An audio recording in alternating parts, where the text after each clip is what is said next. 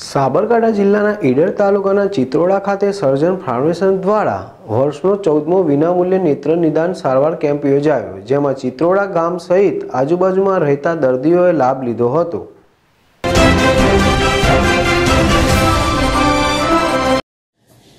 ઈડર તાલુકાના ચિત્રોડા ખાતે આવેલ શ્રી આર વ્યાસ હાઈસ્કૂલ ચિત્રોડા ખાતે સર્જન ફાઉન્ડેશન અમદાવાદ આયોજિત વર્ષનો 14મો વિનામૂલ્ય નેત્ર નિદાન સારવાર કેમ્પ યોજાયો હતો, જેમાં ચિત્રોડા ગામ સહિત આજુબાજુમાં રહેતા ગામોમાંથી કુલ 789 દર્દીઓએ સેવાનો લાભ લીધો હતો અને 452 વ્યક્તિઓને રાહત દરે ચશ્માનું વિતરણ કરવામાં આવ્યું હતું, જ્યારે 114 દર્દીઓને ઈડર ખાતે આવેલ આત્મવલ્લભ હોસ્પિટલ ખાતે વિનામૂલ્યે ઓપરેશન સહિત દર્દીઓને રહેવા, જમવા તથા લાવવા લઈ જવા સુધીની સગવડ પણ પૂરી પાડવામાં આવશે। તો સમગ્ર કેમ્પનું સફળ આયોજન સંસ્થાના પ્રોજેક્ટ ઓફિસર અશોકભાઈ પરમાર કરવામાં આવ્યું હતું।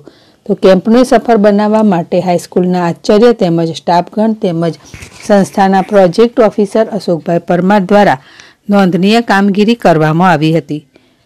રાજેશ ચાવડા, ZSTV ઈડર।